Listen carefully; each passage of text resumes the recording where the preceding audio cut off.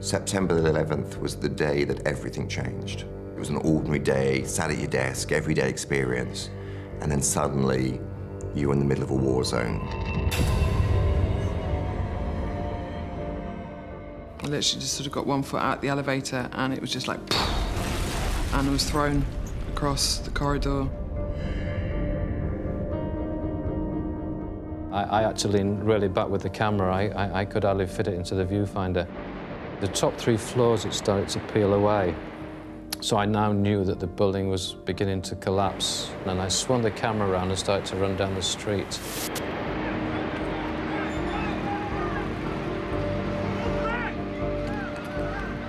He said, run, run, run for your lives. So that's what we did.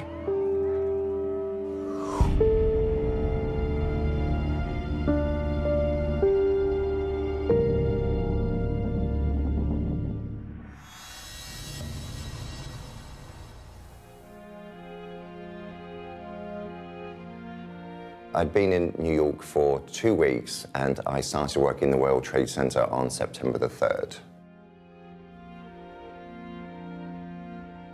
The views were spectacular. I had this wonderful view of the Statue of Liberty out of my office window, just sort of looking down direct on it. And yeah, it was pretty amazing, actually.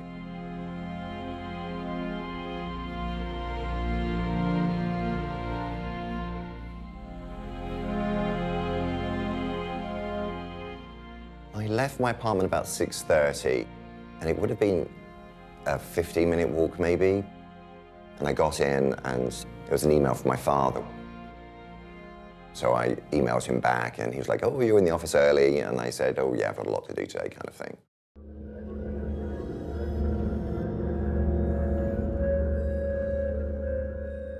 And I was like, it's really quiet. And I looked at the clock, and I thought, well, there should be some people here by now. And I went to my door and just looked up and down, and there was nobody, none of the secretaries were in. I came back to my desk and glanced at my clock, and it was 8:45. I was literally head down, writing away, just amending the contract, and then suddenly,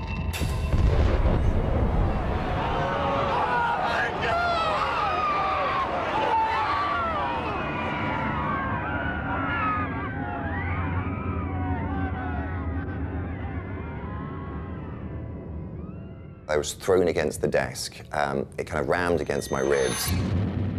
It was clear that something was exploding, but whether it was like a gas tank, or, whatever it was, I had no idea. I couldn't breathe, and the building just seemed to be tipping further and further forward. The floors were vibrating as, obviously the impact went down the structure. I was clear in my head for that split second that the tower was going to go down.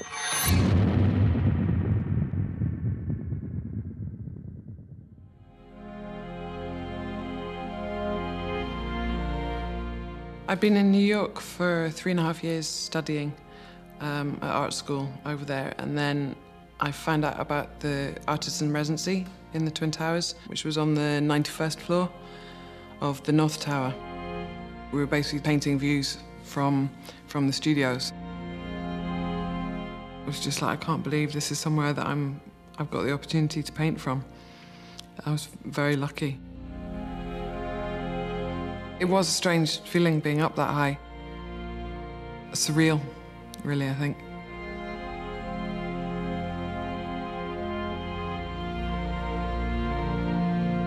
I'd had a really good day on the Monday, so I was really keen to get there early morning on the Tuesday. So I got up at 4, made the ferry, and made my way up to the studio and started painting. And the light that morning was just amazing. It was the perfect sunrise that morning. It was beautiful. Come about just after 8 o'clock, I was thinking I wanted to go and call a friend of mine who was coming to visit the studio that afternoon. And I thought I'd get hold of her early, but then I was like, no, I don't want to go down because I'm really enjoying my painting and the light could change by the time I come back up again. But I thought, no, I've been painting a couple of hours, take a break, go and get a juice or something. So I went down, called my friend. One of the security guards stopped and was chatting away. And I'm like, no, I have to go. And saw, because the elevator was just open. So I got in the elevator and I remember someone pressing 93rd and I pressed 91st. And it was just as I stepped out, I literally just sort of got one foot out the elevator and it was just like, and I was thrown across the corridor.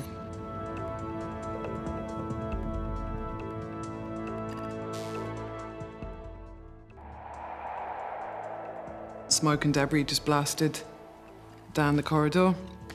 Again, no idea what was going on. I think it was the shaking of the building that just suddenly made you feel very vulnerable because you can't just open the door and step out.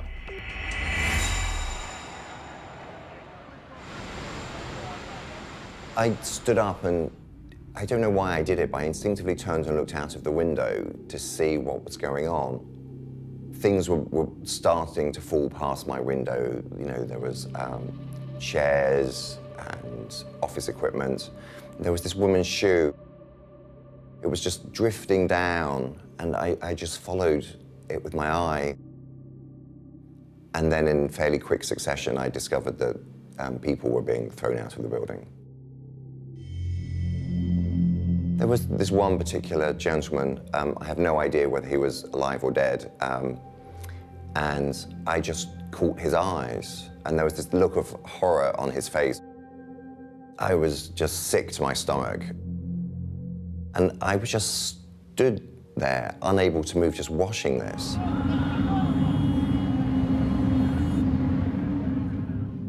I could hear voices at that point, and I was like, I didn't know where the emergency stairs were, so I went to go and join them.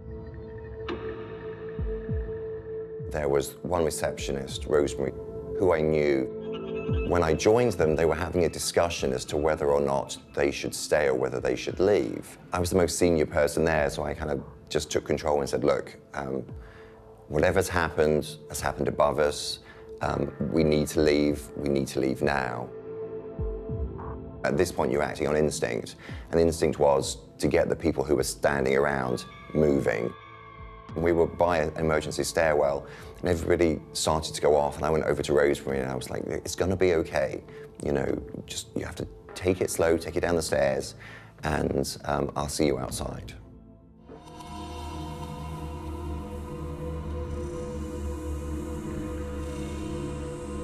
I was of the view that there could be other people trapped on our floor, so I stayed and kind of jogged around the floor, opening doors, seeing whether people were stuck, underneath desks, anything like that.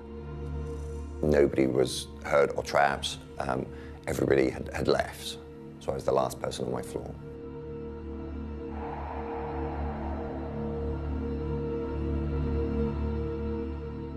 As I left, there was water running down the front of the freight elevator. And for some reason, that got my attention, and I'm not sure why. And I looked at it, and I'm suddenly aware that it's fuel. I was like, what idiot would store fuel at the top of a skyscraper? It was at that point I could hear an explosion.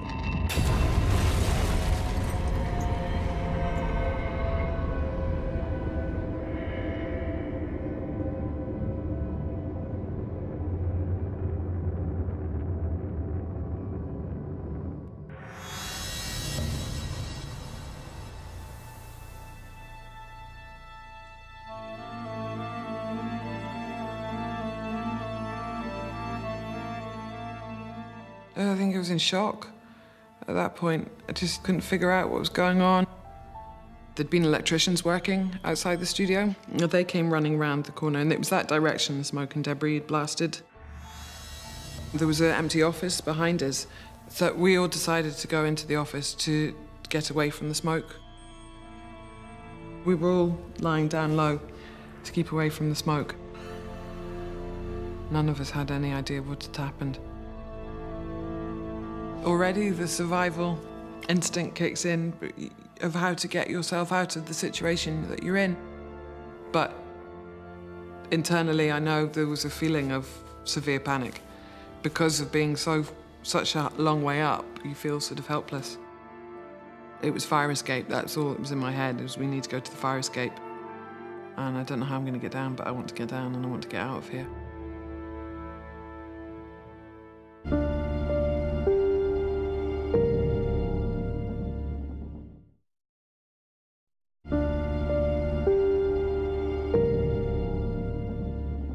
I'm a British filmmaker and I was in New York with a crew of 8 making a documentary series for an American network. We were living 2 blocks away from the Twin Towers. I was working with a great team of people in a great city and everything was going well.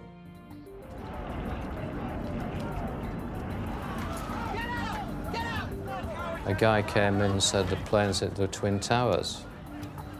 It wasn't unusual to have planes that close and that low in lower Manhattan. We just thought it was a light aircraft that had an accident and hit the tower. Being the journalist, I started to get itchy feet, and I knew, my wife was down there and the rest of the crew. I immediately picked up the camera and we started filming. We couldn't see the Twin Towers for about 5 minutes until we got down near the United Nations building, which was a mile down the road, and then they appeared. And we couldn't believe it. I said, wow, look at this. This isn't an accident and this isn't a Cessna. Then we looked to the right and we could just see the towers burning, and we saw these little black dots starting to appear. And we just looked again and we said, what's that? And it was people jumping. So we knew then it was very, very serious. We made our way through the back alleys and actually got into West Street underneath the South Tower, literally underneath it. All the time I was filming fire engines and ambulances arriving. I saw this blue car arrive and a fireman got out. There was a guy called Steve Gregory who was the Deputy Fire Commissioner. He was setting up the command and control post for the incident.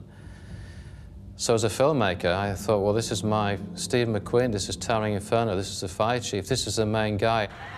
I went over and said, do you mind if I film you? And he just nodded back. I knew from their reaction to what they were saying that this was very, very serious.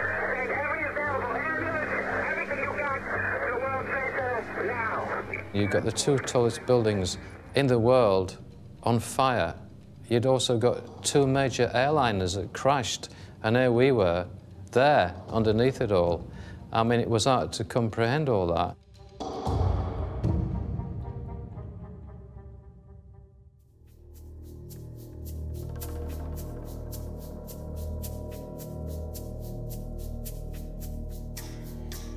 I threw my rucksack over my shoulder and headed to a stairwell, and the first one I came upon was a different one to the one the others went down, and I was like, I don't know where the other one is, so I'll just go down this one. And I just thought, okay, I'll just carry on going down this stairwell and just, reach the ground and walk out. Unbeknownst to me, some stairwells didn't run the entire length of the building. They stopped at the 44th floor, which is the elevator floor. It was a scene of utter devastation. It was terrible. No words really can adequately describe, the scene of horror before me, and I found it kind of difficult to comprehend the magnitude of what was happening.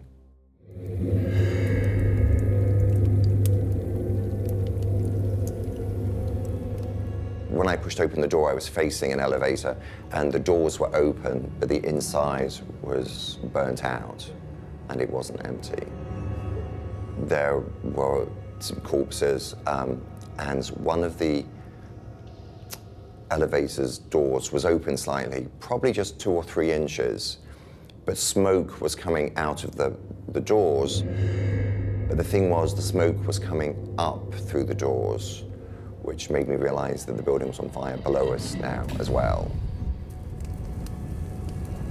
And I was very calm. I wasn't upset, I wasn't scared, but knowing that the building was on fire below us, it became much more apparent that this may not be a straightforward exit.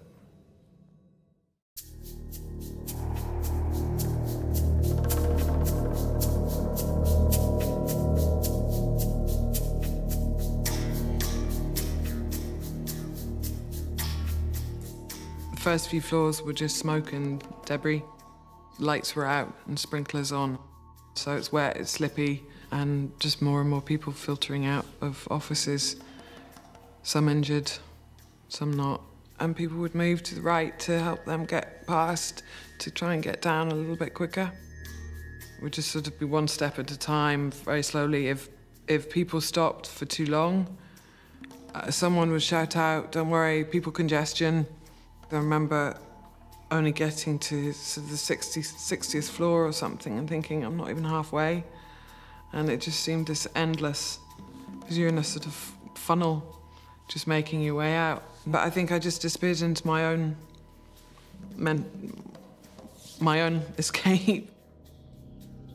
It was just like, right, I need to keep moving, to feel that you're getting out or you're getting somewhere, to keep moving. So when we were stopped for too long, it'd feel quite a lot of panic. At one point, when we were all stopped for quite a while, I just suddenly started to feel a bit claustrophobic and a bit trapped.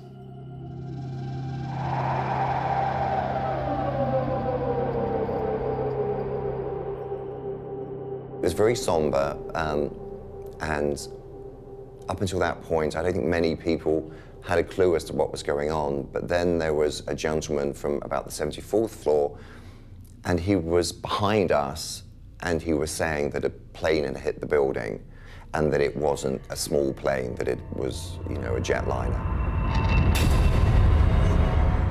I was like, okay, that explains the explosions, that explains the fuel on the door, it explains why there's fire below us. It's one of those things that I'd always kind of wondered how I'd ever react in like a car crash or something like that, whether I'd be like screaming and running around, or I would be cool, calm and collected, and I was very calm. I was thinking things ahead as, you know, what needed to be done, you know, potentially.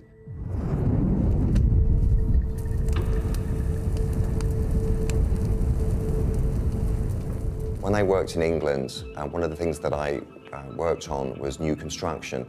And doors had a 45-minute fire time. So after 45 minutes, you know, your time was up.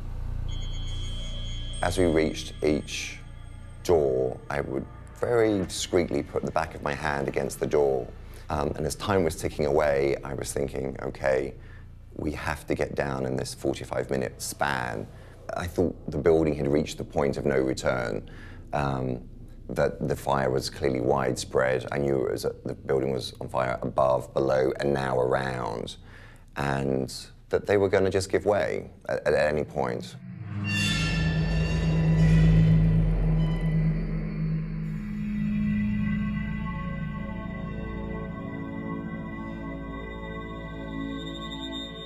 Jill and Linda and Kim kept wanting to stop because they were tired, and I was like, come on, we've got to keep going. But as I was putting my hands on the doors, they were getting warmer. And about the 24th floor, it was hot. And we just stopped. We just suddenly weren't moving.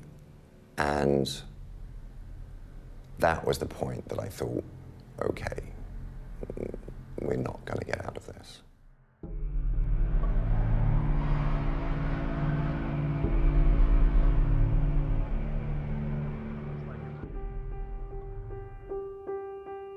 People say, oh, you know, their lives flashed before them. And that wasn't like that for me at all. It was like, you know, what do I regret? You know, what are things that I wish I'd done or done differently? And the first thing was that I wish I'd told people more how much I loved them. And, you know, we're very English and reserved. And we say, oh, well, they know. But I was like, well, they shouldn't make that assumption. I should have told them. The second thing I regretted was that I had the Hugh Grant floppy fringe thing. And I was like, I've wasted an hour every morning doing my hair. Why did I do that? And then the third thing was I'd never had vodka. I was 34 and I'd never tasted vodka, and I was like, why was I so uptight? And I was very calm. I wasn't upset, I wasn't scared. There's no other way of describing it, really, other than just calmly realizing my time was up.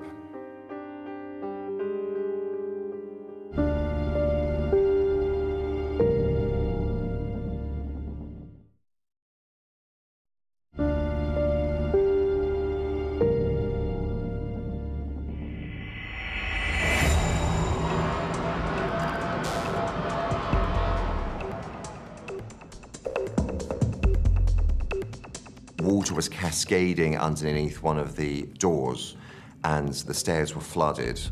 The water was quite powerful. You could feel it pushing your calves. But at that point, it just suddenly freed up, and we got down, you know, that last 20 stories in really quick order. And we were all kind of like 11, 10, 9. And then we got down to the ground floor.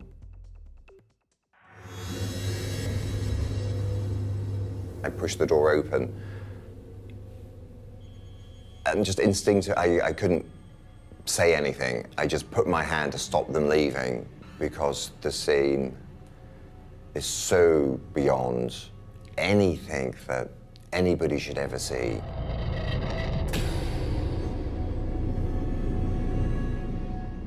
There were people dead all around us on the floor that had been cut down. Some had clearly been caught in an explosion. There was danger everywhere, with glass, fires, explosions. I had just assumed that we would exit outside, but that was a stupid assumption. Stupid, because the stairwells were in the central core of the building, so there was no way it could exit outside. It became clear that how we were going to cross the lobby was the most important decision of the day, and probably would determine whether we would live or die.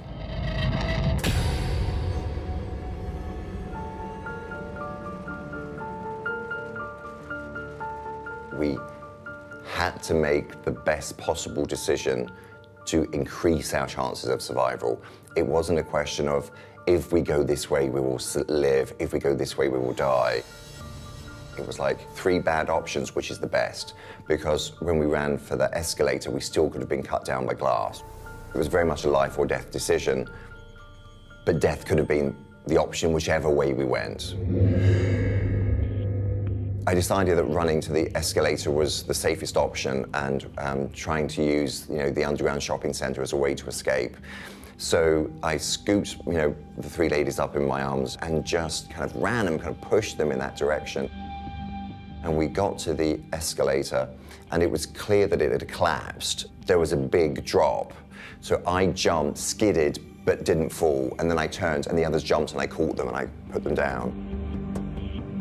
It was really dark down there, and we started to wade in water, and the water was well above their knees and coming up to my knees. The storefronts were blown out. There were wires hanging everywhere, sparks. As sparks hit the water, there would be an explosion.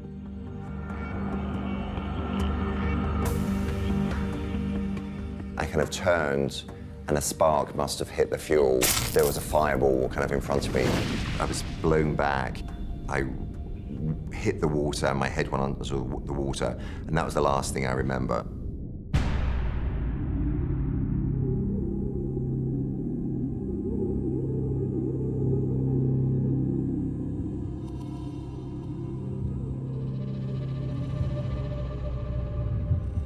I remember coming around to the last few steps and seeing light come in.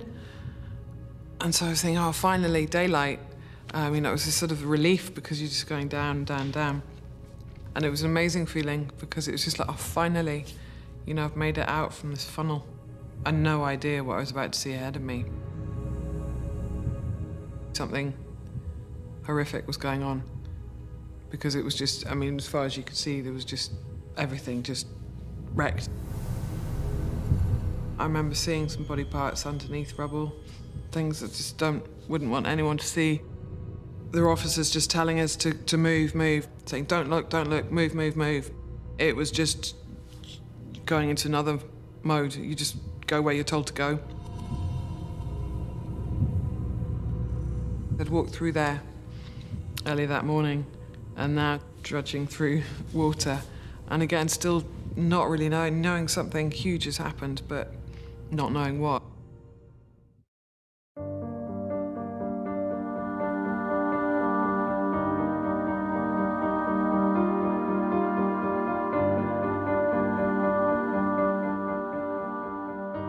The first thing that, I then remember is run, run, run for your lives. So that's what we did. For the first time, we really, really ran. And we all reached the street and we all turned. And it really was like a scene from a disaster movie. A lot of people were sitting down, relieved that they'd got out. To me, I didn't have a doubt in my mind that the tower was going to go down, and that we were in danger.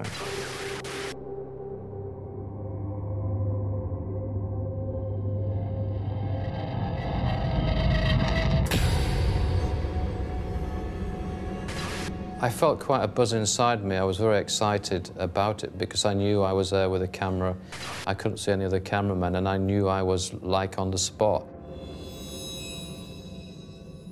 But I was still trying to remain calm. You can't flap in this job, especially if you're trying to hold a camera steady.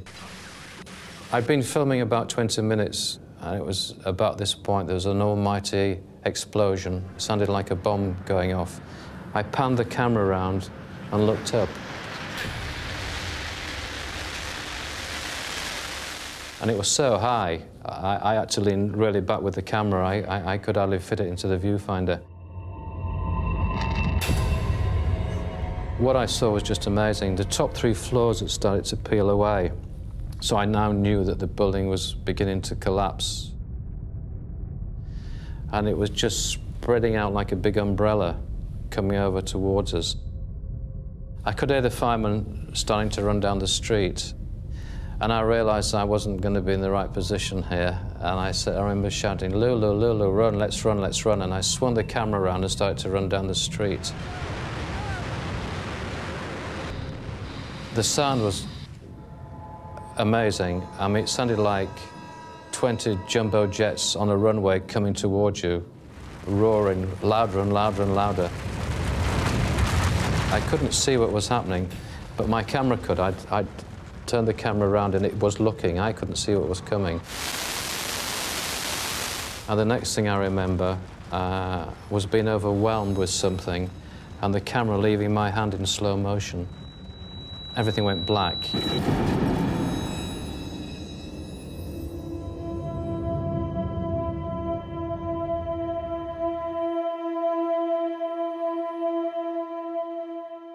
I was just coming out of the building. Something made me look up as I stepped out of the building, and I looked up and I just saw this big dust cloud coming down on top.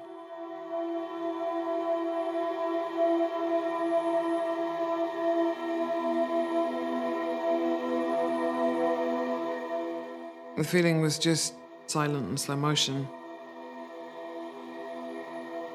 I'm gonna get trapped under this. I've just got to run.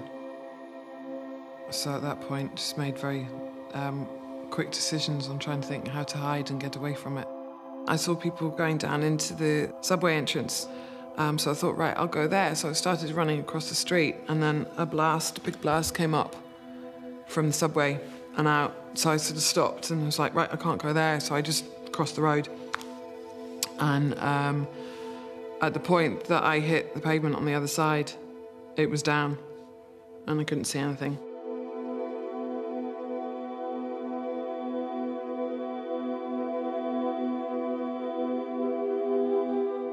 A lot of people got caught, a lot of people got hit by falling debris. I could hear the screams around me.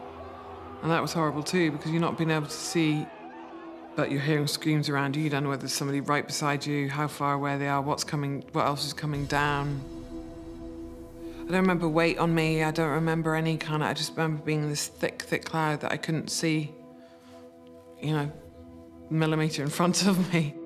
I just stopped and buried my head down and sort of shoved my top into my mouth and just tried to keep breathing. I did feel at that point that's the point I could die because I couldn't breathe anymore, and just felt myself calmly giving up because I couldn't fight it any longer.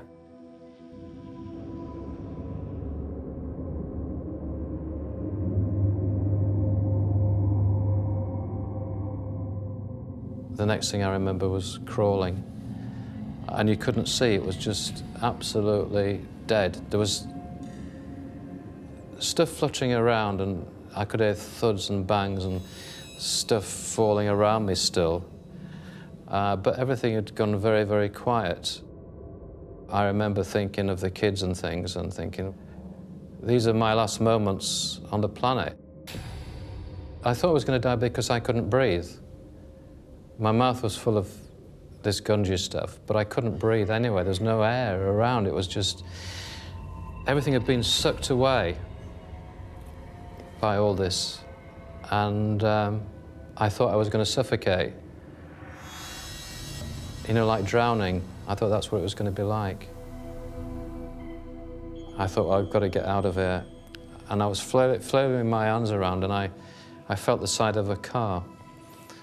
And I thought, all the cars in this area are in the side streets that run down to the river. I thought, well, if I follow these cars, I might be able to get down to the Hudson River and probably get some more air. It was a fight for survival. I knew I had to get out of there. I started to crawl.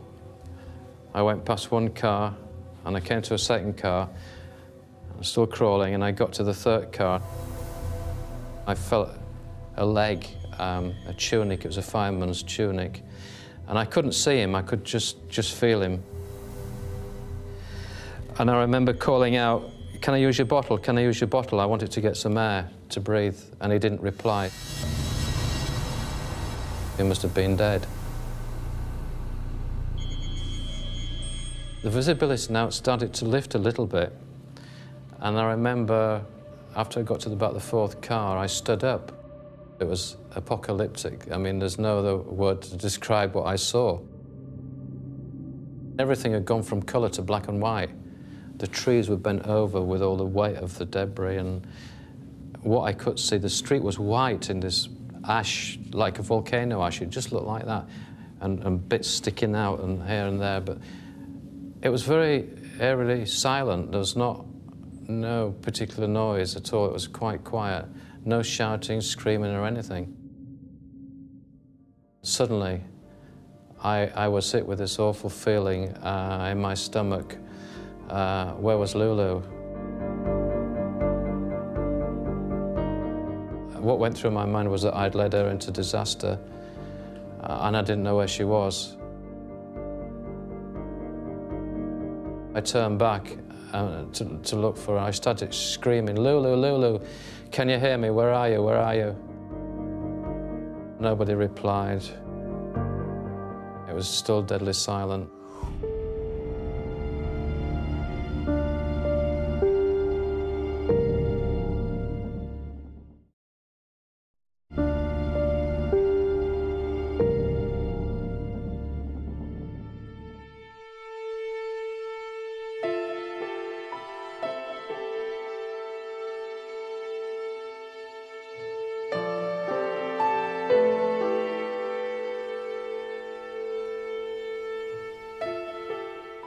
I wasn't thinking about myself. It was, what's happened to Lulu, you know? Where is she? It's my responsibility. I must go and find her and help her if she's lying there. So I then backtracked down the street 20 or 30 yards where I just crawled to the point where I thought we'd got hit. And there in front of me in the street was the sound mixer that she'd been using. Lulu wasn't there. So I picked up the sound mixer, and then underneath that, attached to the cable, 3 foot down, was a camera, smashed to smithereens. But then I was more conscious of what was in front of me. I stood up there and saw this apocalyptic scene in front of me, which just looked like something out of Hollywood. All the fire trucks were on fire, police cars, ambulances. It was just deathly silent. Everything was covered in this ash and girders sticking up and bits of building here and bits of building there. And through all the haze, I could see orange glows where fires were broken out.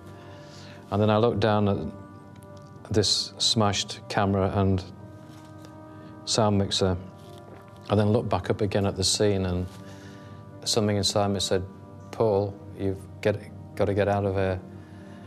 And I realised that I'd actually crossed the line from being an observer, looking at a situation, to being part of it. Something just told me to turn around and go back to the apartment, 200 yards behind me. And that I did. I just turned around and turned my back on it and walked straight down the street, never turned around once.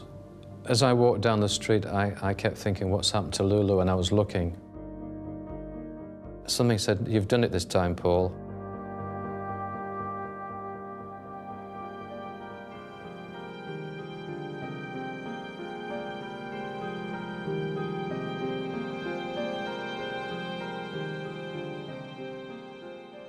That particular point was horrible because there was a point I felt myself just stopping because I couldn't keep breathing. I sort of heard this voice almost from my stomach that just sort of kicked in and said, no, come on, you can keep doing it, keep breathing, keep breathing. And it was almost like a slap on the face going, no, come on, you can do it. I was also feeling around with my hand, and I felt this figure beside me, and this voice said, we've just got to wait here until it settles. And hearing someone beside me was amazing as well. And he took his jacket and put it over me, the two of us. And I sort of turned and I could see a badge and realised it was the fireman. I think I grabbed him even more at that point. And then it started to settle even more, and we saw in front of us this water, just right in front of us, this water pouring out. And then started to see it was a fire engine right in front of us. So we moved towards the water and started to wash our mouths out. I remember looking up and just seeing the sun start to come through this haze. And I sort of felt myself smile. It was kind of like, oh, at least the sun's shining. There was a huge relief because I just made it through whatever was going on, but still in total shock.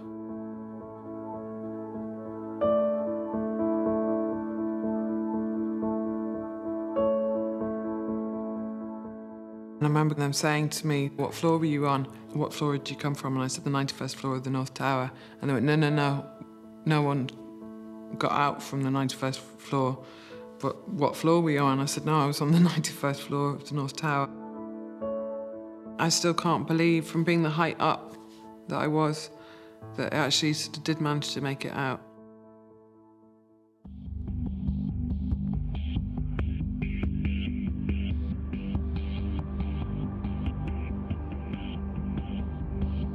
His building faced south. And even though it was only on the 8th floor, we had a clear, unobstructed view of the tower, and you could see that all my office was completely on fire. At this point, everybody was under the impression that the North Tower was going down. We were hysterical at that point, actually. And without warning, the most almighty noise, and then the top just started to twist, slow motion, and then she collapsed.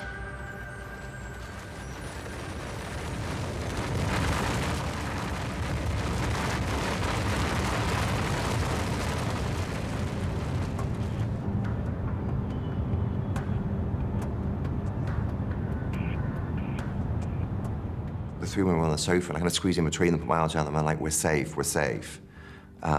We're safe, we got out, we're safe.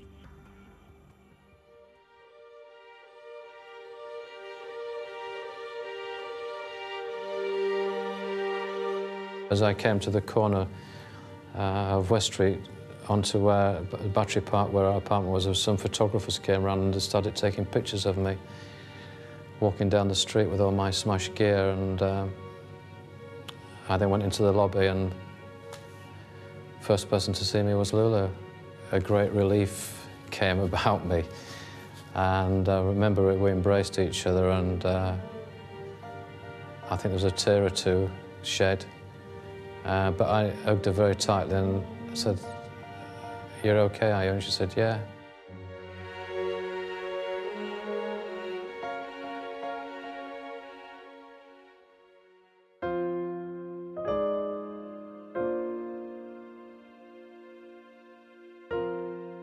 Looking at this smashed object, didn't resemble a camera at all. And I thought, well, I'll see if it works. And I switched it on, and it did come on. And I rewound the tape and pressed play. And then I saw, for the first time, what had actually happened. And until that moment, I hadn't seen it. And the camera had seen it all coming down towards us. And then I realised how near to death I'd been. When we started to run, there was about 20 fire officers in that street, and many of them died. So it was the question of which way you ran, that way, or that way, or that way. It was that close.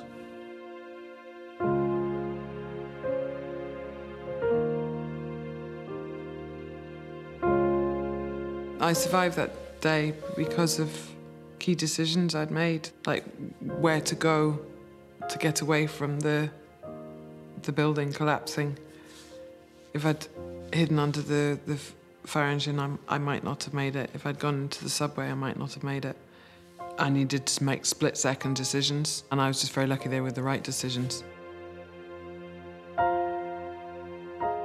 was just pure instinct. My brain was flooded with adrenaline, which meant that I had faster reaction times. Things seemed slower, which enabled me to move more quickly, to avoid things, to do things. And that was very important, very important.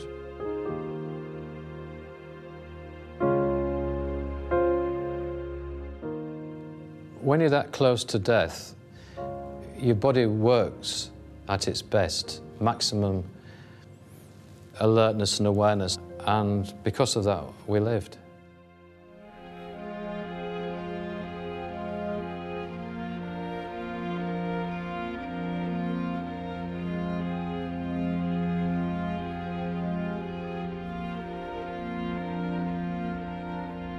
The painting that I was doing that morning, I lost, so when I first came back to Scotland, that was one of the first paintings that I wanted to redo. I think because I'd been working on it that morning, it was an important piece for me to recapture. When I look at the painting, rather than thinking of what happened on the morning of September 11th, I think about the experience I had painting in the studios. And I think it sort of in some ways that overrides the tragedy of what happened.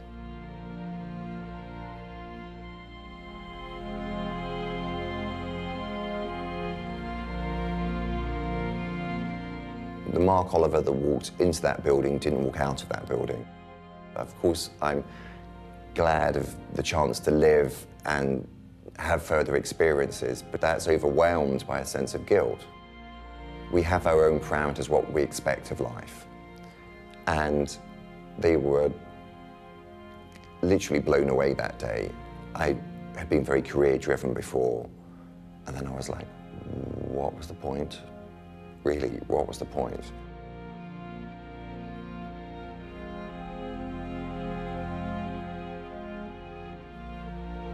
I think we did the right things at the right time that day.